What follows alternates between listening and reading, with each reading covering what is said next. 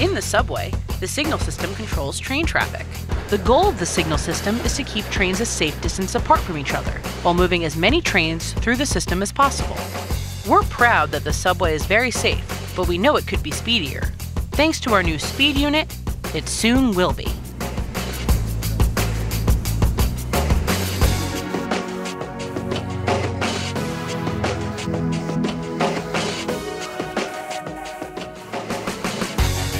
In the New York City subway, there are many types of signals in use. Automatic signals maintain safe distance between trains.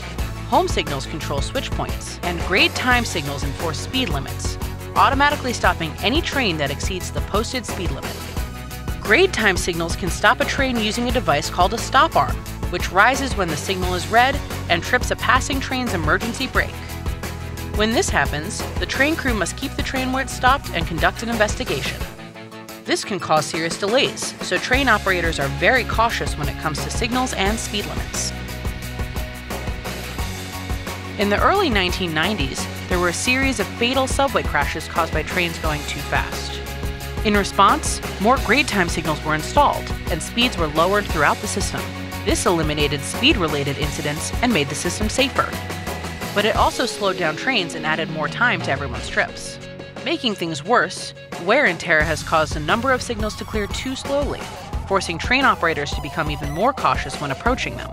In many areas, trains were going as slow as 5 miles per hour. By 2018, there were so many of these slow speed areas that they were a significant cause of delays and crowding. As part of the Fast Forward plan to modernize the transit system, the Speed Unit was created to review and update train speeds across the subway system. The unit has found that in many places, speeds can safely be increased from their 1990s limits thanks to improvements in car design and track geometry. The Speed Unit is also testing all 2,000 grade time signals to ensure that they clear at the posted speed limit.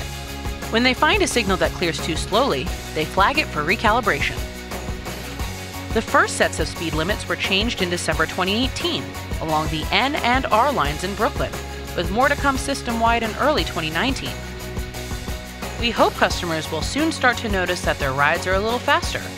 Across the entire system, lots of these small speed-ups should result in better service everywhere.